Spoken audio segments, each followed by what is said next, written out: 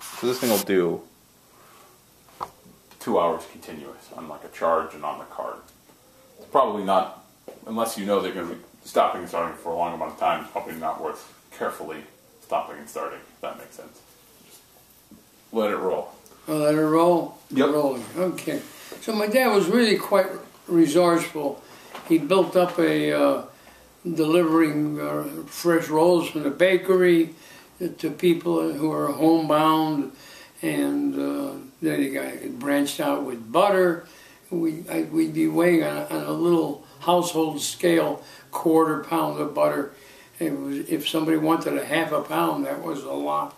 That's the way people bought things during the Depression. What weight would it come in? Well, he would buy a small tub of butter. As I recall, it was about a 10-pound tub of butter, and he knew somebody had a butter and egg. They had butter and egg stores in those days. Something you don't see anymore. Butter and eggs and stuff like that. Anyway, he built that route up, and then it was getting too much for him, or wasn't making enough. I was, 10 years old, and what did I know? All I know is there was always food on the table to eat. And then he went into the installment business, knocking on doors with recommendations, and he would sell on installment period household furnishings and clothing. If somebody wanted a suit, they would go to a place on Roosevelt Road near Halsted Street, and they would make a selection of all kinds of articles of clothing, furnishings, you name it.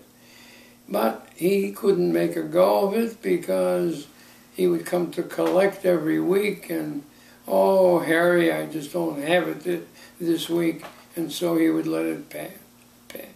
He would let it pass. Some guys did very well in the installment business, and but he didn't. And somehow he got a job as a milkman, and he was given a route in the West Side. The horse knew it better than he did. It was really an interesting thing, because I would help him, especially in the wintertime. The weather was very bad, and they're trying to fix the lighting here. Tap it one more time, and you get it's got 3 speeds. That's it. Wonderful. And so he would, the horse would stop somewhere, and what the hell is the horse stopping for? He would look in the book, and there it was a customer on the 2nd or the 3rd floor. I remember mostly one winter day. It was horrible. The weather, it was a real snowstorm, and my mother woke me up. Lester, you got to go help your father. The weather is terrible, and I went out, and we finished the route. Well, before we finished the route, my dad was very sociable with some of the customers, and he said, we're going to go inside so-and-so, and we'll warm up. And sure enough, she invited us in. I had a cup of hot cocoa. It was a pleasure. And so he went, and he stayed on the milk route job. He learned a lesson. The barn boss, his horse, the wagon was drawn by the horse, and one day he was late coming in, and the horse was really steaming, and the barn boss told him very clearly, he said, Harry, we can get guys like you a dime a dozen, but we have to buy these horses and feed them. We don't have to do that. We pay you, and you make your money, and you go. And just don't ever do this again. Don't abuse your horse. So Harry would rent the horse? No, he wouldn't rent it. It was provided by the dairy. Oh, by the dairy. Okay. Yeah, by the dairy. Got it. And that brings me into another stage of our life with my dad. You know, my dad was a revolutionary.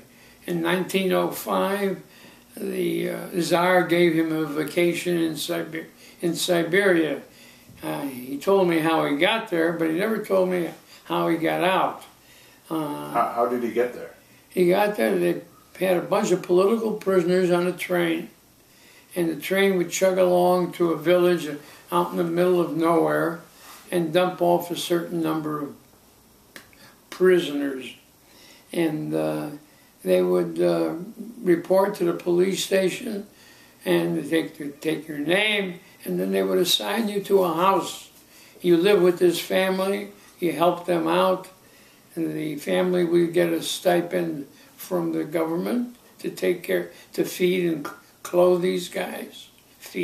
Mostly give them shelter and food. So it was basically house arrest, but in somebody else's house. In somebody else's house, and there was nowhere. Where the hell are you going to go in this wilderness? It was really amazing. And so this is 1905? Well, it had to be, yeah, from the 1905 revolution. How old was he? How old was he? Oh, when was he born? I can't answer that. He was a young kid, a young guy. He was in his 20s. Oh, God, we're going to figure this out. I don't know how old he was. And so that was his experience. And he had already met my wife, his wife. He met my mother, his wife, Lottie. And Lottie came from a whole different background. Her parents had some kind of a retail. Wait. You're saying when he was sent to Siberia in 1905, he had already known Lottie? Well, I think so. Maybe he met her when he got out. I'm not sure. Okay. That was a leap in faith or something. So And did they not have any sort of registration? So he could, they dump him off in Siberia, but if he makes his way back, nobody knows. Yeah, that's right. And how he got back, I don't know, whether it was legal or illegal. But a few years later, well, he met my wife. I think that's a little more accurately, Leo. And they hit it off, and she came from a very different background. Her parents were small, petty storekeepers, and she was working somewhere, doing something I don't recall. What did his parents do? Pardon? What did his parents do? What did your grandparents do? My grandparents, he was orphaned at an early age, and he lived with one cousin and then another cousin, another family member or a friend. A very poor background. And they wound up here in 1910. Landed in New York, of course. And they came together? Pardon? All three of them? Or more? What three? Who came in 1910? Oh, Lottie and... My mother and father. They Lottie came and Harry. Were they married in Russia? Or they just came here together? They came here. They were married here, I believe. I'm not even certain. Oh, those revolutionary free thinkers. Yeah. He wound up through the Grapevine or the Jewish Agency in a piano factory and a piano furniture factory in Indiana, and then in Sheboygan. Then he wound up in Chicago. And where did he learn to be a cabinet maker? In Russia? Pardon? Where did he learn to be a cabinet maker? In Russia. In Russia. Yeah, in Russia. And he seemed to be doing pretty well. He had an interesting story during World War I. My father was sort of he wasn't a boss gang. It was, they worked in teams in constructing the piano. And and for people that worked in factories like that, and a lot of those men did work on their own at home. And they would get their material from the company, illegally, of course. And whether it was screws or nails or glue, what have you, they would put it in their lunch box, the lunch bucket, and go home with it. Well, during World War I, they were rationing some of the material. So he came right out with the guys. He said, listen, you need, whatever it is you need some nails, some screws.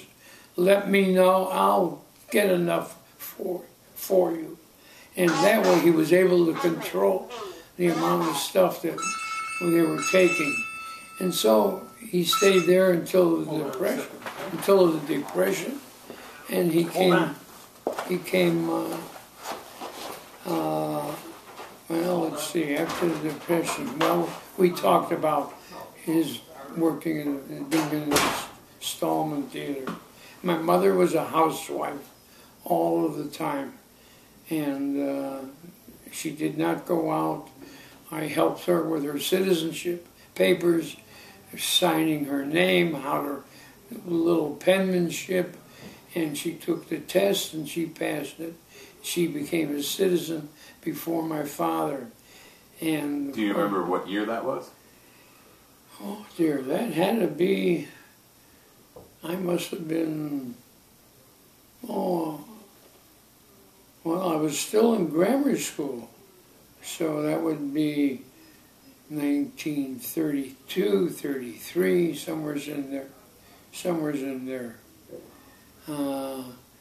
And it was interesting. We lived on the west side, across of Herzl's school, Theodore Herzl. It had been a grammar school, a junior high school, a junior college, and I don't know what it is today. Was it a public school? Public school. There was a public school on the west side of Chicago named after Herzl. Yeah. That's interesting. Yeah. And actually the neighborhood, you know, they talk about the Great West Side of Chicago. And that was a period where Jews were in the majority. They had displaced Bohemians from Czechoslovakia, and in just a few blocks south of us. And now, when you say Bohemians, you mean actual Bohemians, yeah, not the New York Bohemians. Yeah, not the New York, not the beatnik Bohemians. Exactly. And there's an interesting story about the some of the Bohemians. There were a lot of Bohemians in the printing trade in Chicago. And one of the reasons is they lived west, just about into Berwyn and off of, centered around 22nd Street, which was a streetcar line, which ended up in the east just where the R.R. Donnelly plant was. And so people would hop on a streetcar, get a job at Donnelly's. And so that's why it explains why they had so many Bohemians working there. There were a number of national groups in the printing trade which we experienced in the typographical union. That'll come later in the story. We can talk about, let's see, let's meet one of David's. Take a look. What happened to that sheet? That little poop sheet. He, all right, so we talked about parents and grandparents. What are your fondest childhood memories? My fondest memories as a child, I guess they go back, some of them to the winter time, sledding down the embankment from the railroad tracks at Shed Park on Lawndale Avenue. And also a bitter one. I had an uncle who was late. He also was a cabinet maker, and he had a rough time going economically. And at one point, he left the west side and tried to open up a little fix-it shop up in Albany Park. And that would be a good hour's ride on the streetcar from the west side to Albany Park. My mother would pack a bag of food and go take this to Uncle Louie. It was something you just never forget. And life went on for our folks, my folks. My father, after I got in the Army, he felt that it wasn't right for him to be delivering milk. He should do something. Well, cousin Marv was working at the torpedo plant, and he got him a job, and my father was willing to do anything.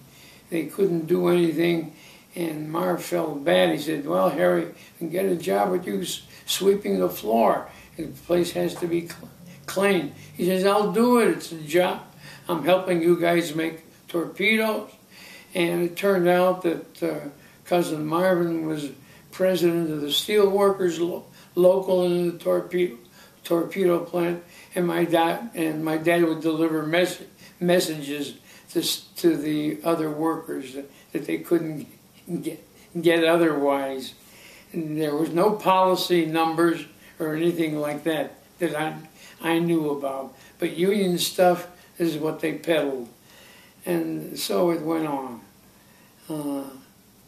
Now I think I'm talking about the wartime, and it's kind of interesting that... When were you drafted? Well, that's a good story. Alice and I were married in 1940, a full year before Pearl Harbor. And so I automatically got a classification as being married. And then I didn't hear from the draft board until early 1943. And so I had to appear before the draft board. And they were a bunch of jerks. Why did you get married?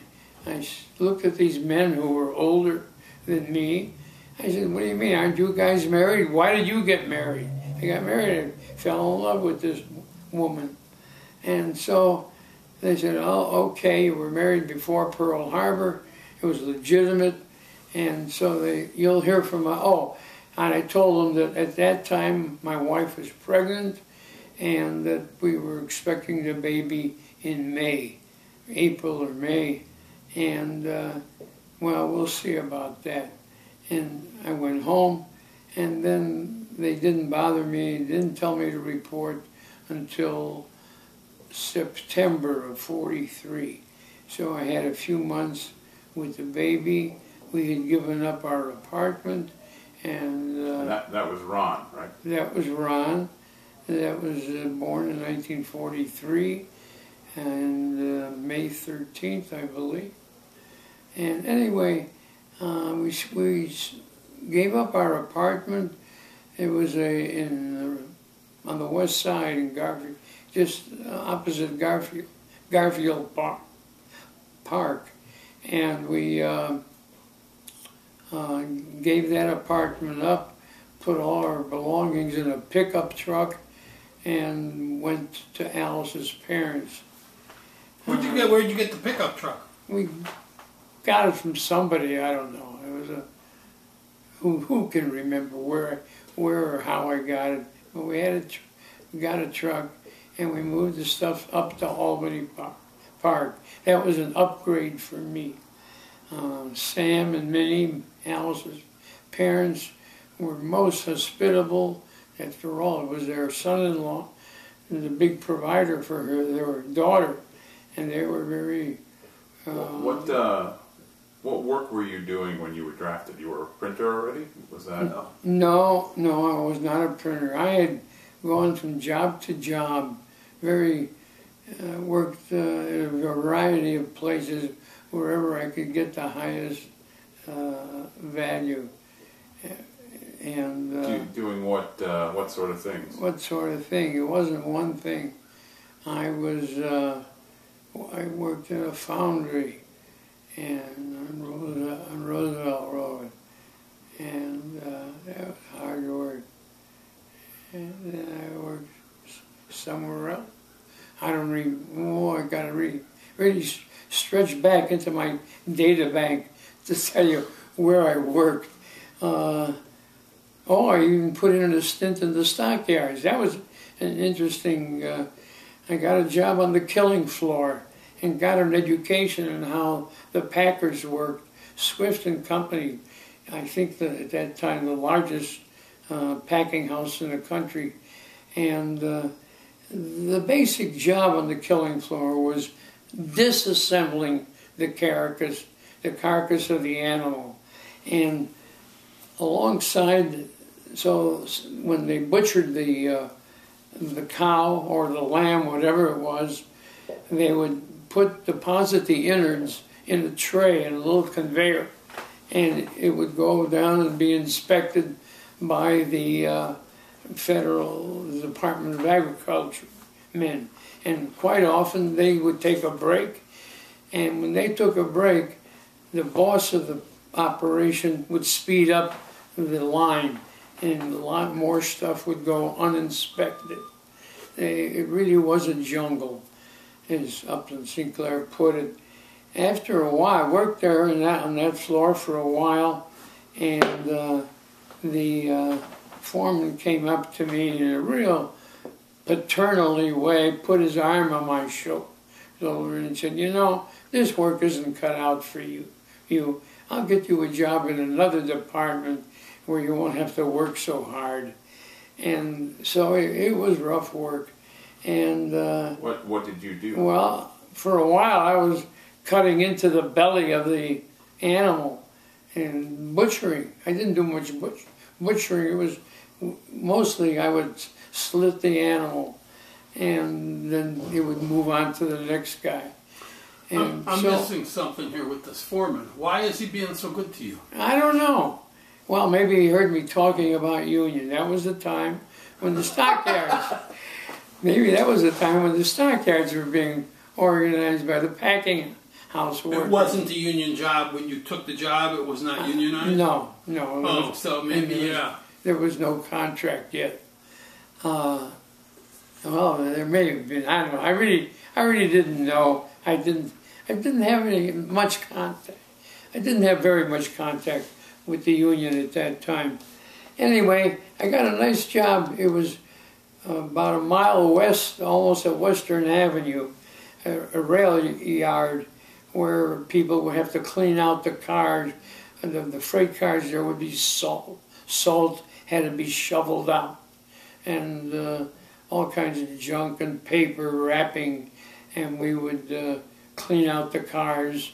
And it was outdoor work, but it was nice. It was a good time of the year. And that was easier than working on the line? Oh, a hell of a lot easier, and I think it was a couple of pennies more pay. The interesting thing there, working with the Mexican workers, they couldn't believe that I was Jewish and working with my hands, laboring. "Yeah, come on, you belong in a bank." I said, "Well, Jews are like everybody else. There's some rich ones and there are poor ones, and that's where I belong." And it was good. That was my first introduction to Mexican food. One guy, that was his job, to provide enchiladas and burritos for us, and they were freshly made, and we would have our lunch there and find a comfortable spot. And I worked, as I say, in a foundry and at the stockyards, somewhere else. And in September, I was called into the Army. And I should say, parenthetically, before I went into the Army, when there was quite a discussion between Lester and Alice about having a kid. She insisted, "I'm going to the Army. She wants to have a baby from me." And I said no. And she really He's didn't. just jumped back to 42 when he knows he's going to get. It becomes increasingly after Pearl Harbor. It becomes increasingly likely that whether you're married or a father or anything else, you're going to get drafted sooner or later. They had a classification system: single men, married men, married with children, and I think the age limit was 38, something like that. So I was I don't remember what the official number was, but I was listed as married and then with a kid. So they gave me that deferment, and it was September of 43 that I went into the Army, went into Camp Grant. So how did that process go? Where did you report? Where did I report to? Yeah. Well, I reported to the, they had a reception center. Induction center. Yeah. I had to report downtown to one of the large office buildings where we were interviewed, and they said, you go here, you go there. And so I went into, I was classified, didn't get a classification until later, got into the infantry, and... so where, and you said you went to Camp Grant. Where was Camp? Camp Grant was just outside of Rockford, and it was just a reception center, sort of a holding place until they decided where the men would go. And I wound up going to Alabama, Fort... Rucker? No, damn it, McClellan, Fort McClellan, a son of a bitch of a commander who gave Lincoln a hard time during the Civil War. He always enjoyed staying way back, didn't want to get too close to the front line. Anyway, living there in the barracks, we had a group of men from Chicago, a group of men from Detroit and surrounding areas. And one of the notable, I was living in a small barracks. We had about a platoon. We had a platoon. I don't know how many. Who remembers how many men were in a platoon? About 48. And so we lived in these barracks. It was interesting. A memorable event.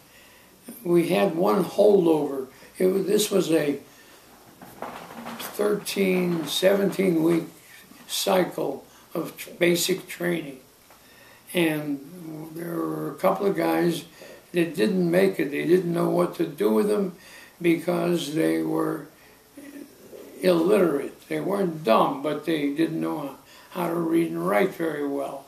Well, the Army finally established a school, but until he went to learn how to read and write, he would live with us.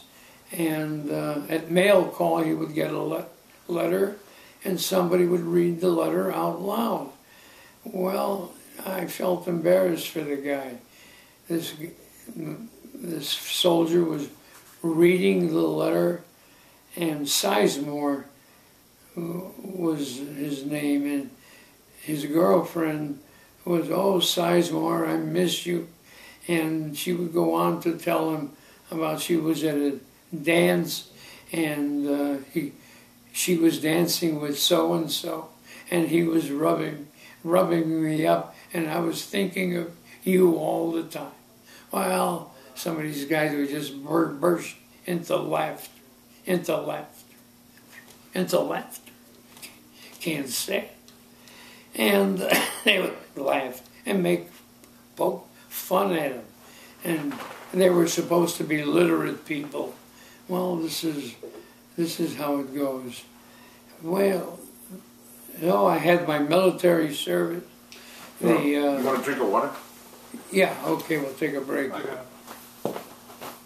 got some. Don't you shut it off? Nah. No, here. We'll edit it all out later. It's fine. Oh, thank you.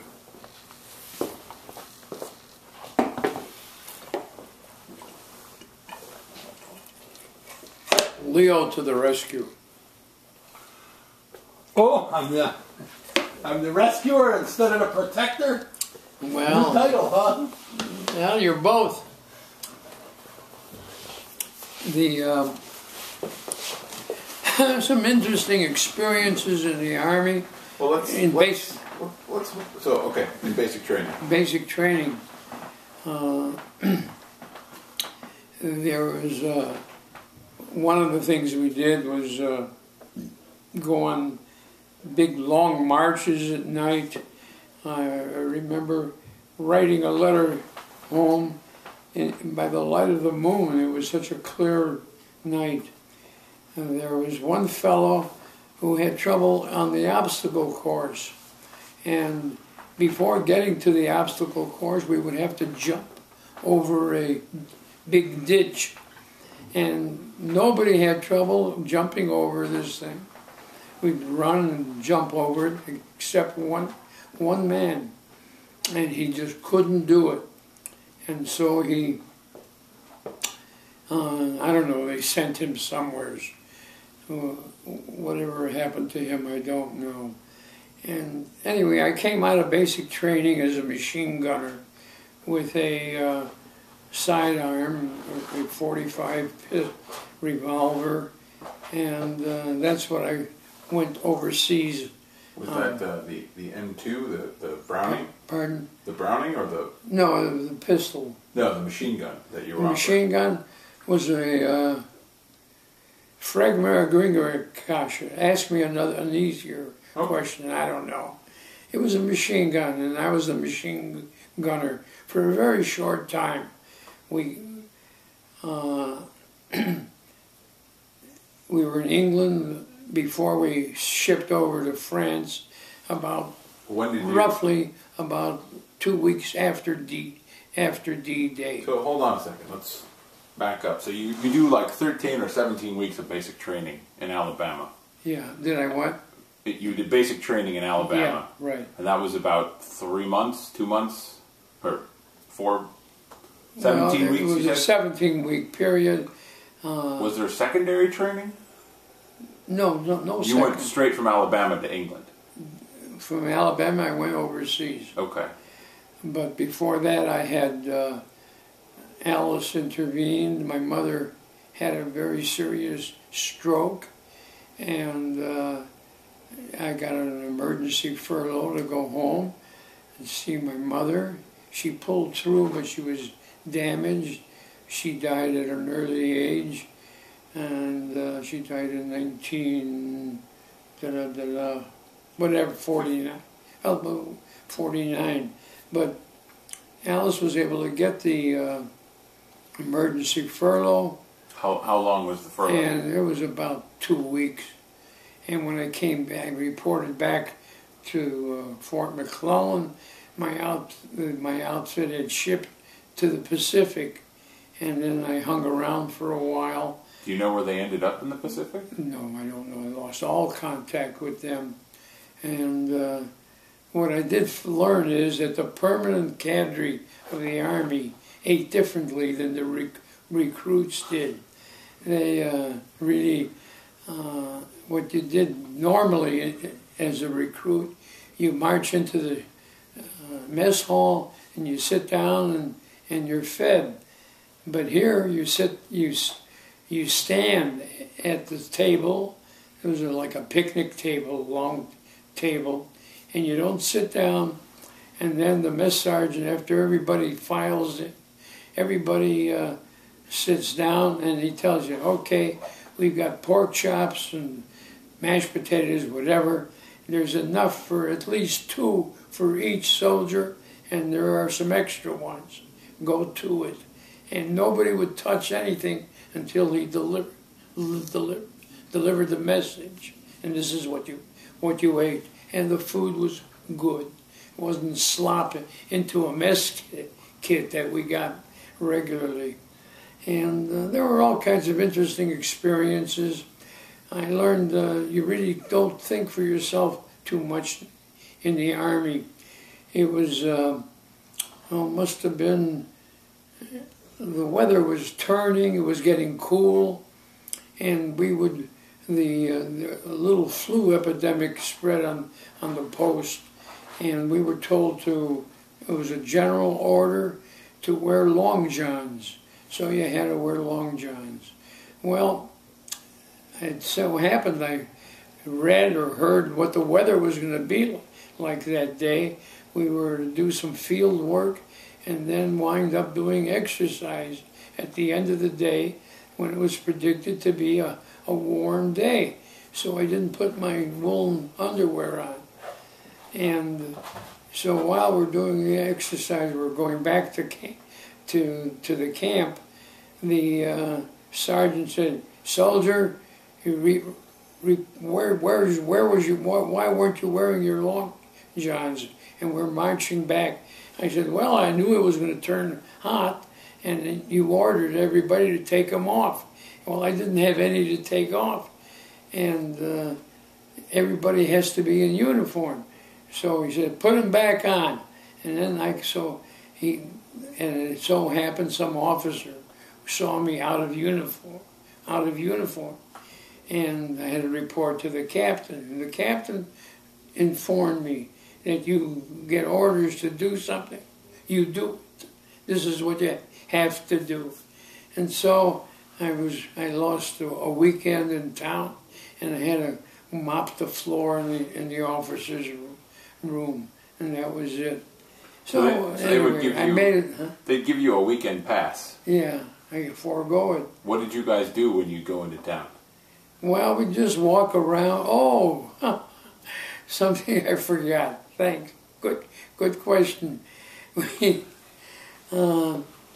We would get some. The camp was outside Anniston, Alabama, and that was the town we would go to, and so the big thing was to get something to drink, and alcohol was illegal, but you could get plenty of moonshine. So I bought a pint of moonshine. I don't remember what I paid for it, but I was able to get about maybe 2 or 3 sips out of it. And an MP grabbed me and the bottle, let me go, and he kept the bottle of moonshine. So that was the Army way. And so that was life. And eventually I wound up in England and then in France. And that was my first really sobering moment. We came in on a small ship that crossed the channel, and they had a net. We would disembark by climbing into a landing craft which was bobbing back and forth. And we were told, keep going, because as soon as you get on the net, there's a guy in back of you. So you keep going, and we were warned, be careful, make sure you got your foot on the landing craft. So we were waiting for the landing craft to fill up, and one shave-tail lieutenant and a second lieutenant didn't learn his lesson, and he slipped and he went into the water. Whether they ever recovered his body or not, I don't know. We were climbing down that rope ladder with about 40 pounds of equipment, and live ammunition, hand grenades, and all. And so we got into an area where we were given assignments, and at that time they didn't need any machine gunners. They needed riflemen. And so I became a rifleman and went in as they gave me an M1 rifle, and away I went. And this was in Normandy. It was a bitter battle, getting fields, one small field by another, and as we were crawling on our bellies, all of a sudden I felt that something like the guy in back of me was horsing around and joyfully tapped my rear end. Well, it turned out he had hit me with the butt of his rifle, but to tell me that I was bleeding. I didn't even know I had been shot. A .30 caliber bullet went through my thigh, miraculously, just went in and out, tore apart the flesh, didn't hit any bone. And so that was my first airplane ride. I was evacuated to England, And eventually they sewed up the wound and went back to my outfit. And this already was early fall, and we were, the company was in a bivouac area getting fresh supplies, fresh new shoes, stockings, wool socks, whatever. And we knew we were going to be shipped out. But it was very pleasant on this farm. We were bivouacked on the farm and talking with my 1 year of German in high school and Yiddish. I was able to talk with these Luxembourg people. They couldn't believe that we ate maize.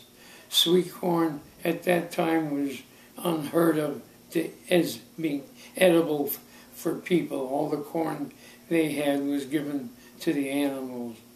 And the women, young women, and the mothers, and Bobby, the men were all gone. All the kids, all the boys that were 12, 13 years old were picked up by the German army. And then we moved out into the Hurtgen Forest. Were the Luxembourgians happy to see you? Was it what? The Luxembourgians, like the farm that you were on, were they happy to see you? Oh yeah, they were very happy. They helped supplement our food, and if, you know, in a farm there's always something extra. They were very pleasant. They were glad we were there, and we were assigned to relieve in the 3rd Division out of the Hurtgen Forest, just outside of Aachen, northern Germany. And we were told, be careful once you get off, once you're deposited, make sure you got cover. Either find an existing foxhole or make your own.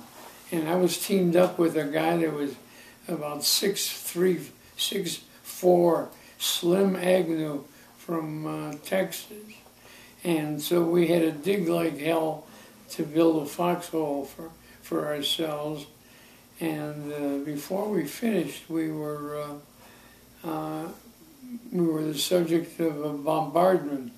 It was getting late in the day, and we had a huge artillery bombardment. And the danger was not so much from the shells, but they had some shells that were refined, so they would burst on a tree burst. They would explode, just hit a branch, a small branch. There were pieces of wood flying all over the place. And we just didn't even finish our foxhole. There wasn't room for our backpacks or blankets, even our rifle. We just jumped in and kept our heads low. The earth shook and trembled, something fierce. And we got out when it stopped. We looked for our rifles. They were gone. We saw one of the rifles wrapped around a tree. Well, we managed, and that evening I had to relieve myself. And so what do? You just walk away from your foxhole and you squat, take your pants down and squat. And at that time, this was night, as I say, the sky was all lit up. I don't know if it was American or German flares went up, lighting the terrain, something fierce. And so we were told, and we learned the lesson well. We don't move. You just sit there like here, another branch, another little bush. Sure, because they look for moving shadows. Yeah. Because those flares will exactly. And so if you move, they see the movement. If you don't move, they can't see you. So what do you do in a situation like that? The first tendency, you want to run for cover, which is the worst thing. And there's a southern saying,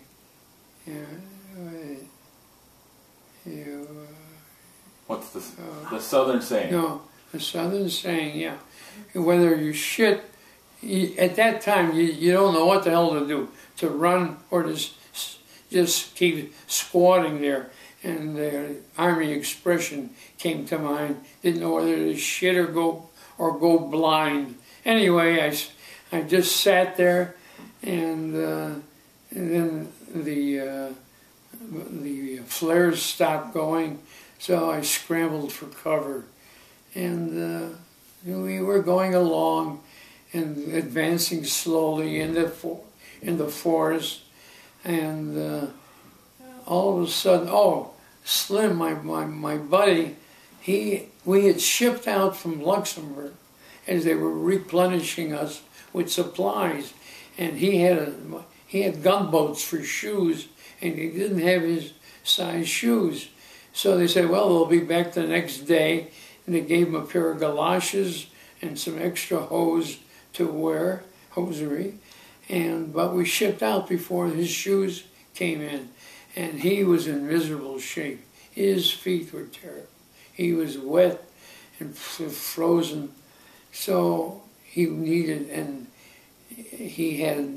help to go back to the aid station, and he went along with me. I helped him along, and on our way, somebody else came along, and they had 2 German soldiers who were captured, and they were, so the guys that were, so we walked, and that's when I really wanted to kill some. I'm running dry. Okay. Take some water. Take some more water, yeah. Oh.